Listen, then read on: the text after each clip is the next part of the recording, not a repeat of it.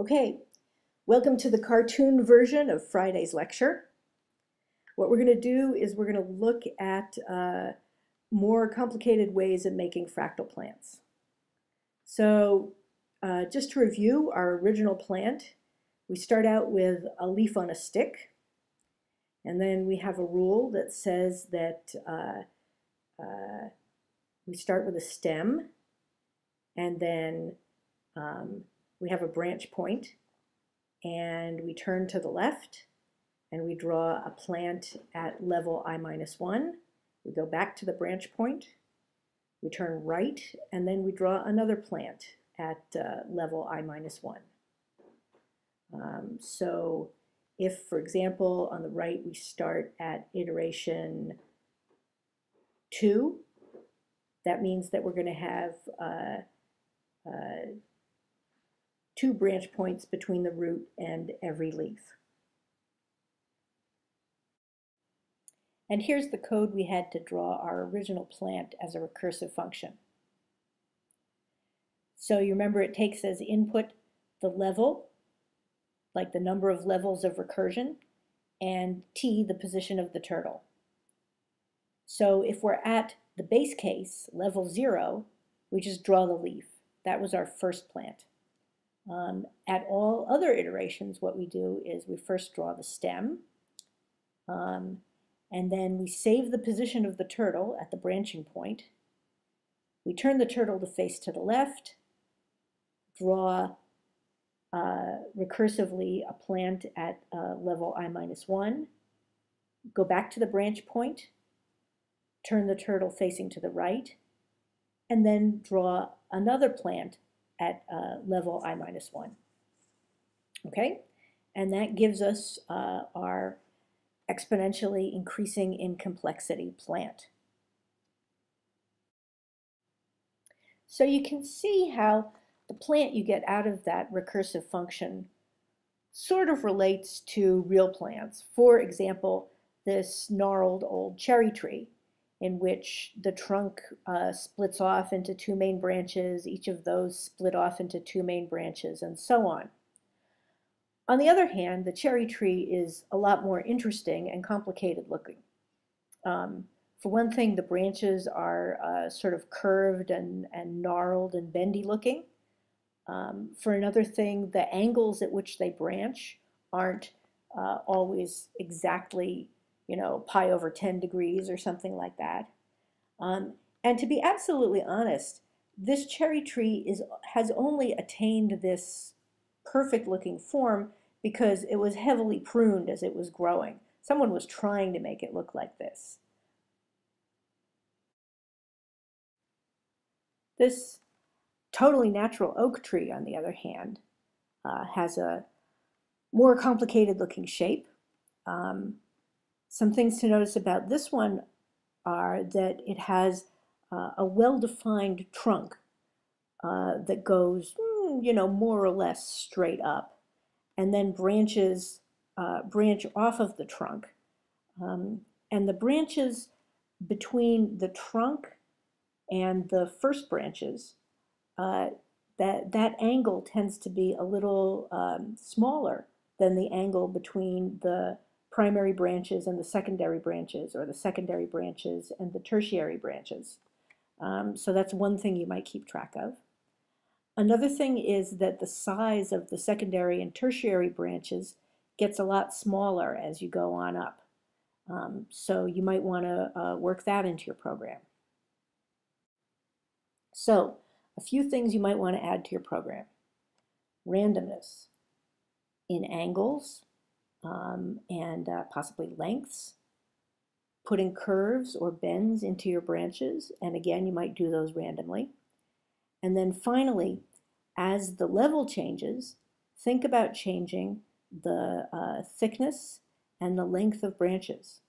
In particular, remember that thing about the angle at which branches leave the trunk is a little bit smaller than the angle at which branches leave each other. So now let's look at some branching patterns that'll give you a strong central trunk, kind of like that oak tree had. So here's a simple one. We take our initial leaf on a stick, and our rule is that we replace that by a little stem and a branching point, and at that branching point we have 3 branches, each one looking like our original leaf on a stick. So one of those goes straight up and forms the trunk, and the other 2 branch off to form the side branches. So you get a lot more branching here, and so I would strongly recommend that you put in some stuff about the thickness and the length of the central branch as opposed to the thickness and the length of the side branches in order to get this to look natural. So I'm pretty sure you could figure out how to write that previous one as a recursive function. This one is a little more difficult, but it gives very natural looking trees. So the idea is that we're going to have 2 branches at the branch point, as before, but one of them will go out to the side, and the other one will go straight up. But in order to keep from having all your branches on one side, what you've got to do with a pattern like this is alternate the sides at which the branches are going to appear. So the first branch appears here on the right, and then at the next iteration, the next branch appears on the left.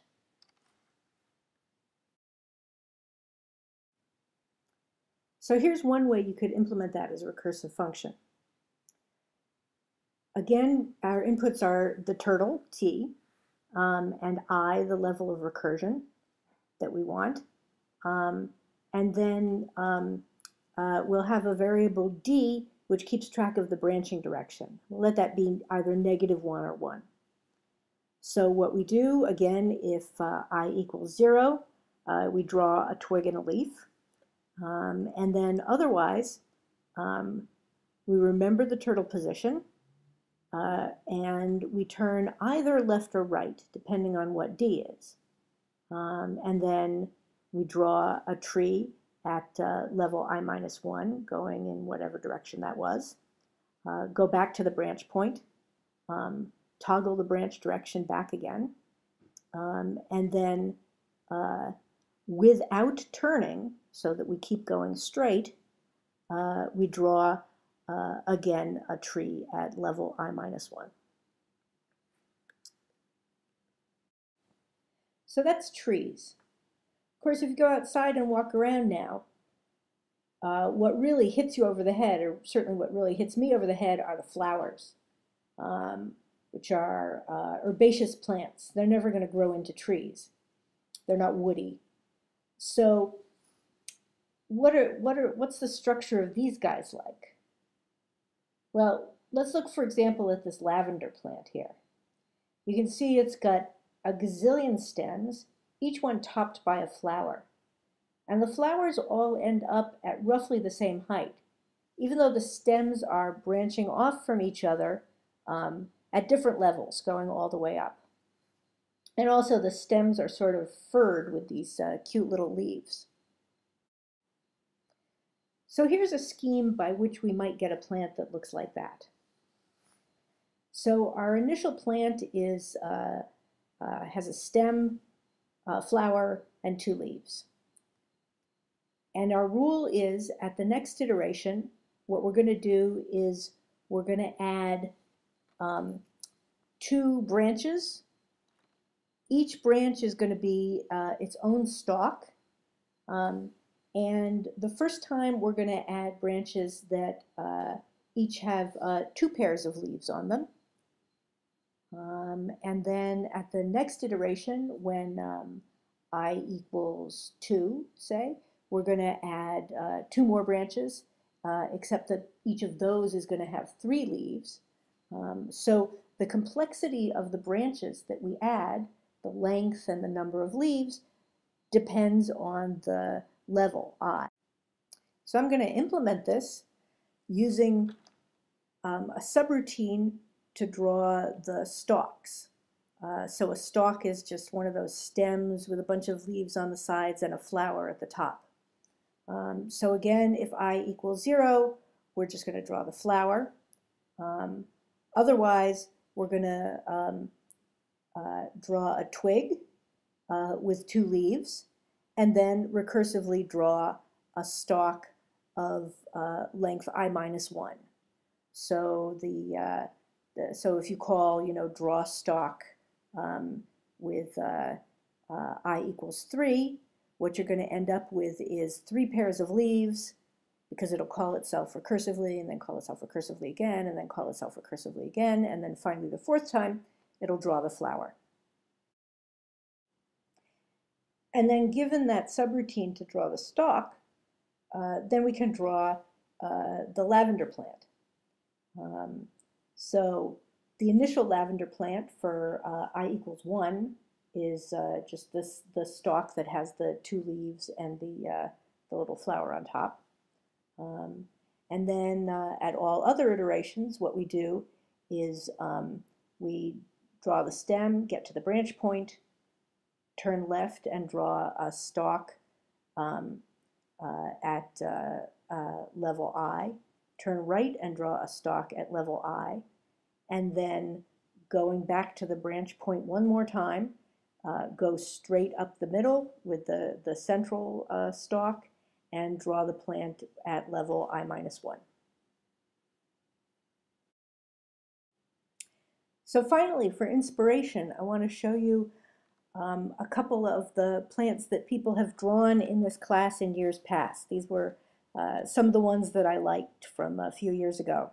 So this person has done a beautiful job on the tree. It's our basic simple branching thing, but they've thrown in a bunch of randomness to make it look nice. There's randomness in the lengths and the angles of the branches. The thickness decreases as you go up, and the colors of the leaves are all different. Plus, they've put a lot of effort into background elements, including this pretty grass, where the bottom of every grass blade gets darker as you go down, and the moon and the bats in the background. I don't know, very nice.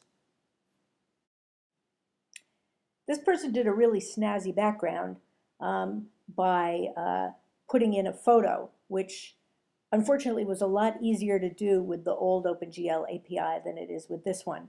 So not really an option for you guys. However, I threw this one in because the tree itself is really cool.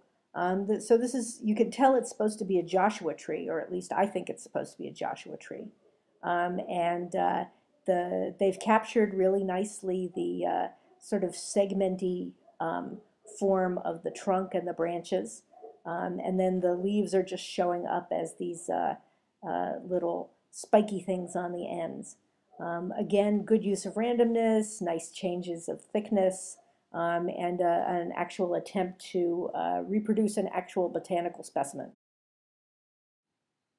This one, to be honest, I have no idea what they're trying to draw, maybe a ginkgo. But the picture itself is very, very attractive. It's got nice use of curves. It has actually pretty looking flowers, pretty looking leaves, and even though it's not realistic, the sort of rhythmic effect is very appealing. So, you get points for aesthetic. And finally, it may be the opposite extreme. This one uses a lot of complexity to give a very realistic feel.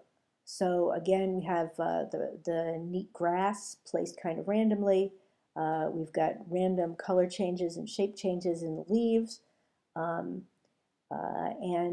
going down, I don't know, 5, maybe 6 levels of recursion here, so that the trees have gotten, very bushy and seem, more realistic because of that. And then, the hills, the rocks, and the nice gradient in the sky in the background, so that it's sort of sunsetty looking. Very pretty.